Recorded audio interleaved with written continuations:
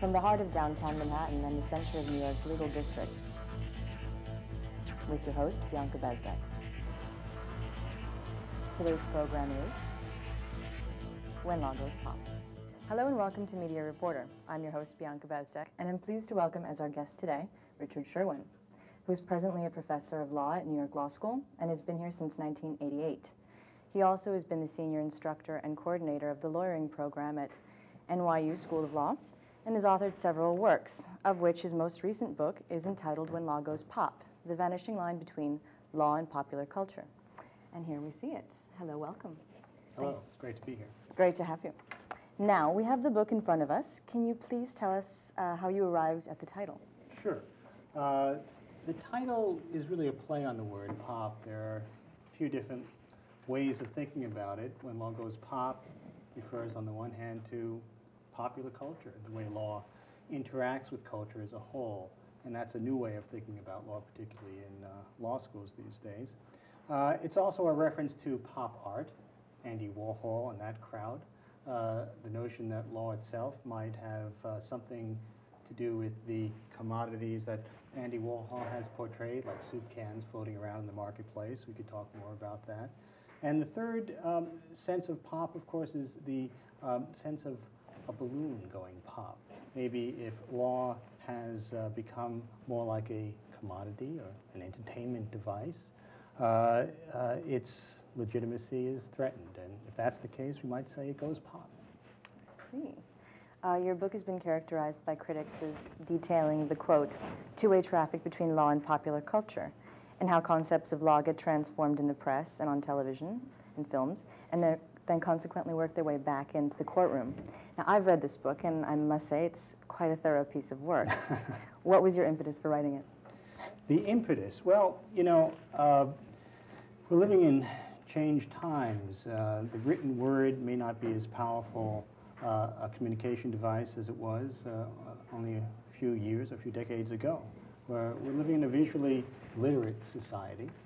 And it's not surprising, perhaps, that lawyers are becoming more and more adapted to visual forms of communication. And that's what the courtrooms are like these days. More and more lawyers are showing evidence through visual demonstrations, through simulations, charts, and other electronic forms of communication. They're even arguing through visuals, showing movies to a jury to persuade them that their client's view is the right view.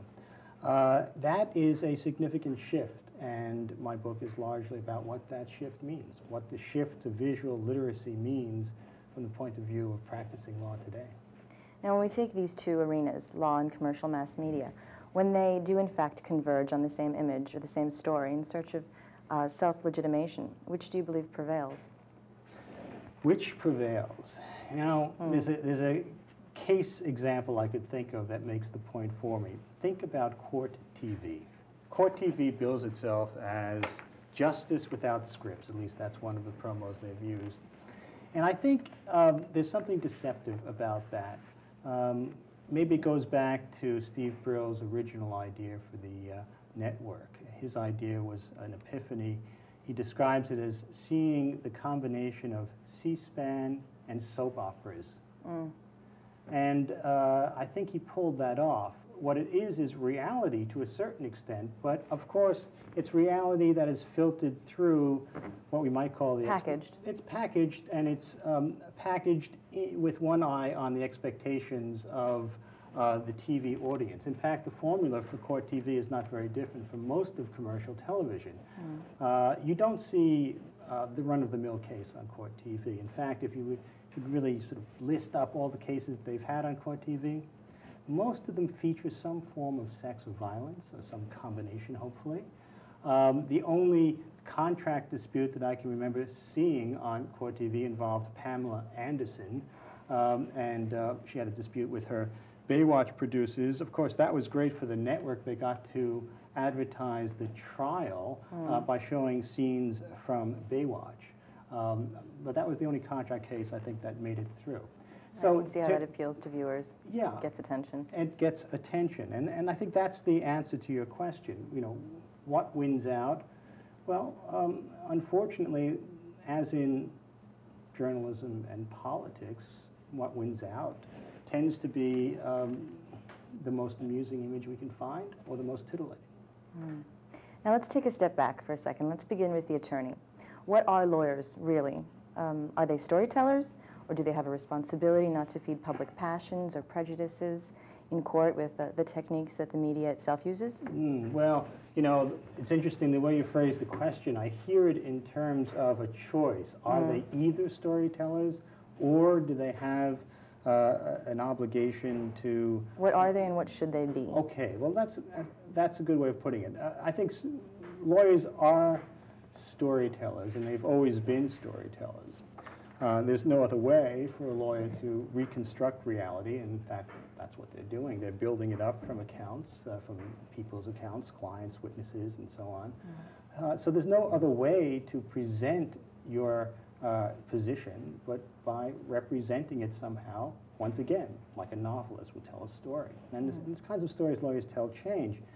But of course, as we were saying before, there is a difference. Lawyers, unlike, let's say, TV anchormen, are subject to a code of ethics. I've not heard of an anchorman's code of ethics, but there are limits to what the lawyer can do. Deceit, it would probably push a bit too far, although what exactly is deceitful is a controversial question. That's relative.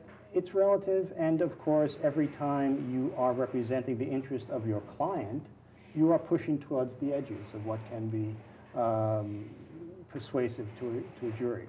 How do lawyers know which stories to tell then? If they must be essentially, to some regard, storytellers, where do they look to? Well, they look to the same sources as you and I and anyone else. They mine the popular culture for whatever stories are floating around and available to them. And again, that's what lawyers have always done. I remember a story by a very well-known trial attorney, Michael Tiger, who does a lot of trials around the country. And he said the first thing he does when he goes to another state to try a case is he turns on the radio, he turns on the TV, he reads the local newspapers. And what is he doing? He's absorbing what people are talking about and also how they're talking about it. After all, these are the people that he's trying to reach. And if he's going to succeed, he's going to have to talk to them in a way that is familiar. So the stories and the images and the character types that lawyers tap into are the stories and images and character types that people have floating around in their minds when they come into the courtroom.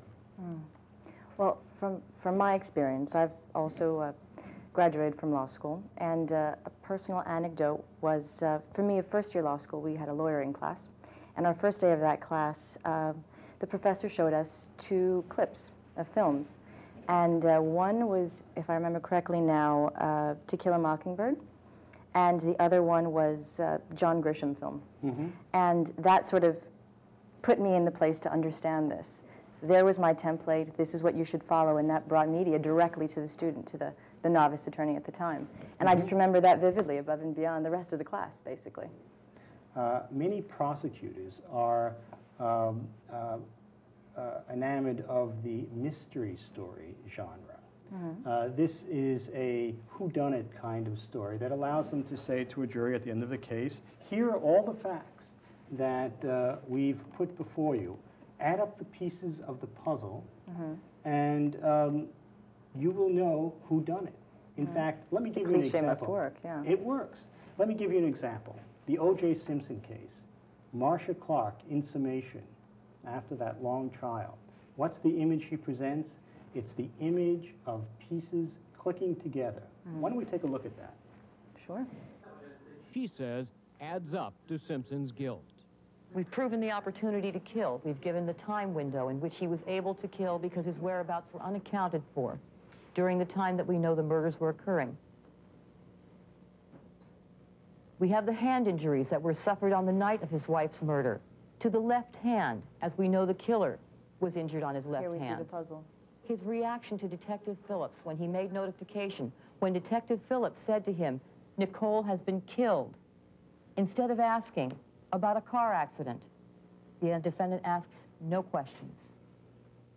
We have the manner of killings, killings that indicate that it was a rage killing, that it was a fury killing, that it was not a professional hit. The manner of killing that indicates one person committed these murders, one person with the same style of killing. We have the Bruno Magli shoe print, size 12, his size shoe, all of them consistent, going down the Bundy walk. We have the Bundy blood trail, his blood to the left of the bloody shoe prints. We have the blood in the Bronco, his and Ron Goldman's. We have the Rockingham blood trail. We have the Rockingham glove with all of the evidence on it. Ron Goldman fibers from his shirt, Ron Goldman's hair, Nicole's hair, the defendant's blood, Ron Goldman's blood, Nicole's blood. There he is. I see exactly how persuasive that is. Yes, there he is. The pieces all add up, and who are we looking at? It's, of course, the glowering face of O.J. Simpson. Now, of course, a trial lawyer doesn't have to tell a mystery. In fact, if you're someone like Johnny Cochran, you might prefer to tell a different kind of a story. He told a different kind of a story. Instead of looking back at the historic facts, the clues in the case that Marcia Clark fit so neatly together, he told a very different kind of a story. He told what we might call a hero quest story. The jurors were now on a journey. It's a journey toward justice. And the story that we're now seeing unfold in that courtroom is a journey in which jurors will be challenged by all kinds of forces against them, but they ultimately, if they have the strength of character and the courage and the grace to see it through, they might do justice. They might send a message. They may oppose the forces of genocidal racism. Let me show you an example of what this kind of story looks like. Why, you were selected. There's something in your background and your character that helps you understand this is wrong. Maybe you're the right people at the right time, at the right place to say no more. Stop this cover-up. Stop this cover-up. If you don't stop it, then who? Who then polices the police? You police the police. You police them by your verdict. You're the ones who send the message.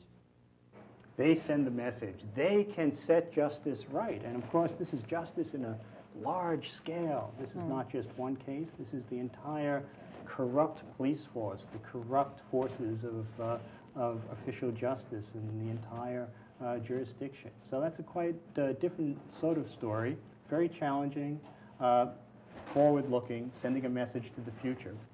It's a powerful story. Two sides of the coin. Yes. Now, do you see the lines of justice, politics, and journalism then disappearing in a slippery slope of the truth becoming a relative concept like we see here? Well, you know, you say the truth has always been relative. And in fact, it depends on what kind of truth you're talking about. There are many different kinds of truth that coexist. Let me give you an example of what I mean. Please do so. You could say truth exists as a matter of fact. Factual truth. Did it occur? Was the event the way we say it was? And so, as an example, a man approaches another man and shoots him. What is the fact of that matter? Well, that we have a shooting. But then you ask another kind of a question, and you can shift perspective. If it's just a matter of was there a shooting? Yes, as a factual matter, there was. But what if we add another dimension to it and ask, well, what exactly were the circumstances? What was the context? Maybe it was a misunderstanding. Maybe the man who shot feared for his life and was shooting in self-defense. Now we add a kind of level of symbolic truth on top of the factual truth, a layer of meaning that changes our interpretation of what occurred. Or we might say, well, maybe this account should never have been allowed in the first place because it was the product of a coerced confession. And the story is unlawful in the way it was obtained by, let's say, abusive police officers who had no right to obtain the information in the way that they did. That's a legal truth that might trump the other forms of truth. I see this is what you meant by when you wrote, the kind of truth that we affirm may depend on the kind of story that is being told. That's right. Now, moving on to the jury system itself. How severely do the storytelling techniques of attorneys undermine society's trust in it, in the jury system? Well, you know, I have to say throughout it all, I'm a great believer in the jury system. I think that the common sense of the American people is a tremendous force, and it's a great virtue of democracy that we trust in that common sense. And I wonder if the challenge to the legal system comes so much from the fact that lawyers are good at their job in the courtroom, telling compelling stories. But rather, perhaps the challenge comes from the way mass media portrays their work in the courtroom. If we see coverage of trials, sensational trials, perhaps like the Simpson trial, that mislead the public about the state of the law, if we come to believe as a result of a single case that high-paid lawyers are manipulating facts or preying upon the jury's weaknesses, if the media become preoccupied with that message, it's a good chance that the public loses sight of the vast majority of cases in the thousands of courtrooms across this great land in which jurors are pursuing their quest for truth and for doing the right thing in a particular case with great integrity. So what we're looking at now is basically a circular argument. It's that common everyday jurors watch TV, they watch films, they get an expectation from that, and in turn attorneys are feeding into that, and this is what they provide the jury because there's the circular argument. That's what they're expected to do. How then can the American legal system ever prevent its submersion into pop? Is it stoppable? No, it's not stoppable. It never was, and it never will be. And I'm not so sure that that's a scary thing. In my book, I try to distinguish between two different things. One is the reality of legal storytelling as an everyday reality. That's all that we have to rely upon, as we were saying earlier, when you want to reconstruct the facts of a case. You need to put it together in a way that makes these dramas come to life. That's called a story. And lawyers will always be adapting their storytelling skills to changing story forms and even the changing media of storytelling. So that's why today, when visual communication has become a dominant form of storytelling, yes, you will see that in the courtroom, and that's unstoppable. I think we have to adapt to that, adapt to it in the courtroom, and adapt to it in the legal classroom, where we teach lawyers both to present images and to critique images, which is not really being done. But is that a threat? Does that mean that law goes pop? No. There's a second dimension to this that I emphasize in the book, and that is, well, when we see these images being portrayed, who is it that is putting the images out, and what is their motive? Now, in contrasting how cases were treated differently in the past with those of today, how have the fictions changed? They're still there. How have they changed? The fictions change with the culture, and different kinds of stories lose their effect because of changing events, changing history, changing economics, changing technologies. Let me give you a specific example. If we went back, let's say, a little more than a century ago, and thought about an extremely sensational case, 1875, involving an extremely well-known Brooklyn preacher by the name of Henry Ward Beecher. Mm-hmm. Now, Beecher was accused of committing adultery with his best friend's wife. Mm. This had all the yes, that's right. I know. And particularly when you're nationally renowned and renowned for being a moral leader in the nation. All the greater the no-no. That's right. Yeah. And he had an interesting defense. It might have come out of the mouth of Groucho Marx, the defense went something like this: who are you going to believe, me or your own eyes?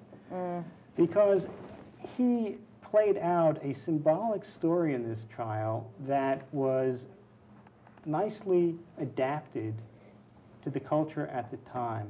He played out a sentimental romance story. He was a great hero to the people, and if they allowed themselves to believe that he could commit this kind of depraved act, who could you believe? Who in society would withstand that kind of scrutiny? If you are going to believe that this great man could commit this kind of deed, then no one is safe from a kind of internal corruption. Right. And that was a sentimental story that was dominant at the time, but emerging on the horizon of consciousness was another kind of story. Like Robert Stevenson, 20 years later, would write a novel called Dr. Jekyll and Mr. Hyde.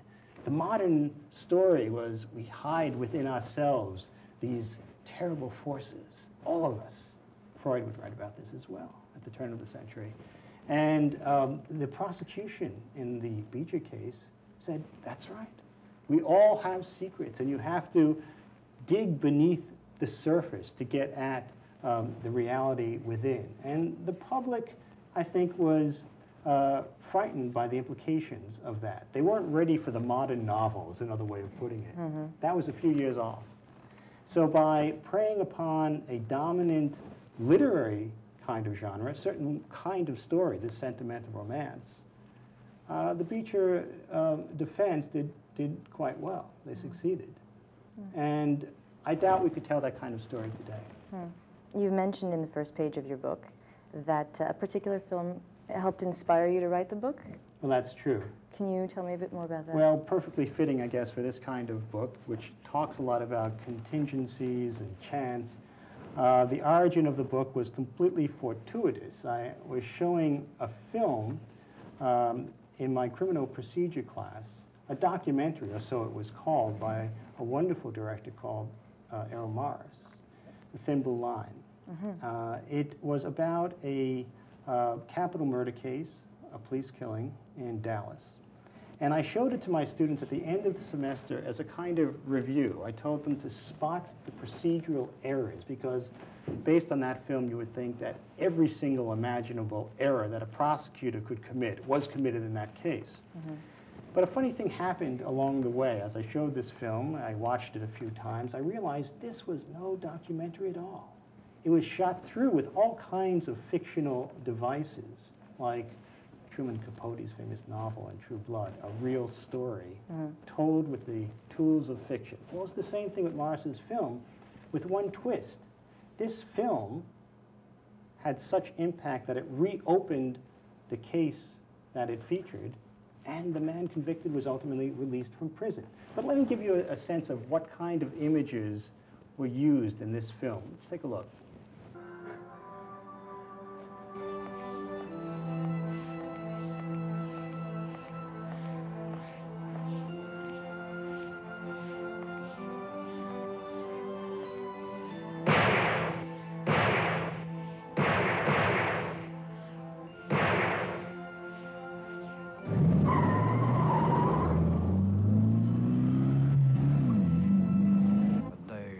Upstairs, what floor, I don't know, but they put me in a little room.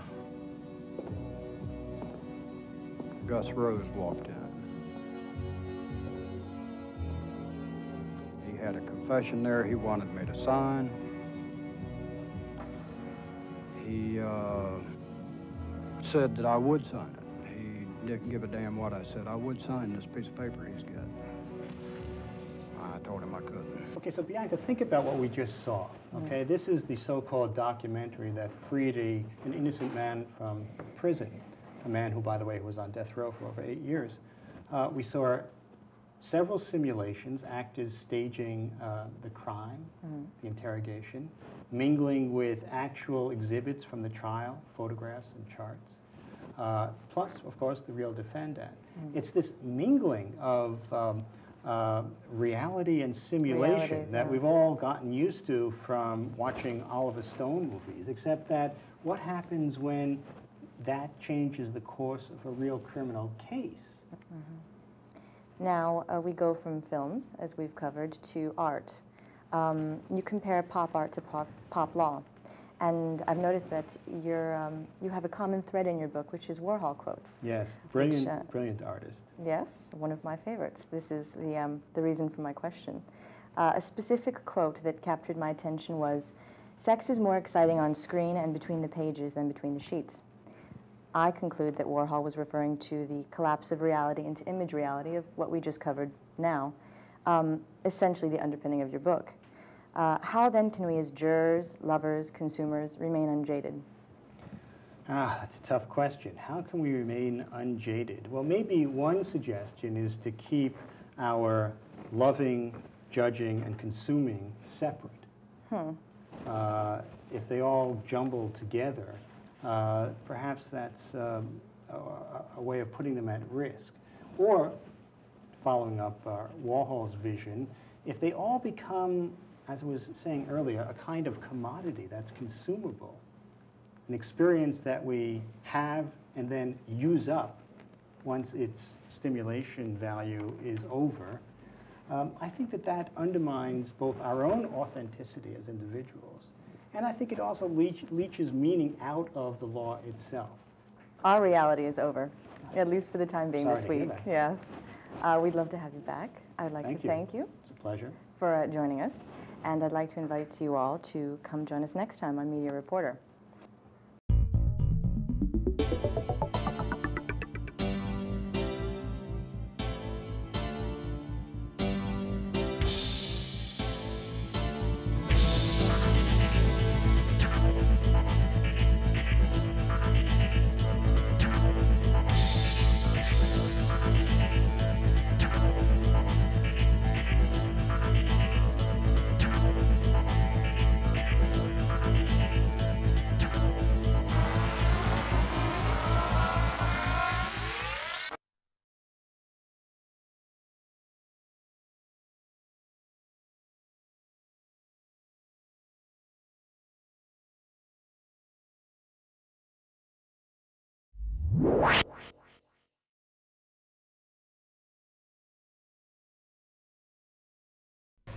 Hello, this is Bianca Bezdek here for Media Reporter.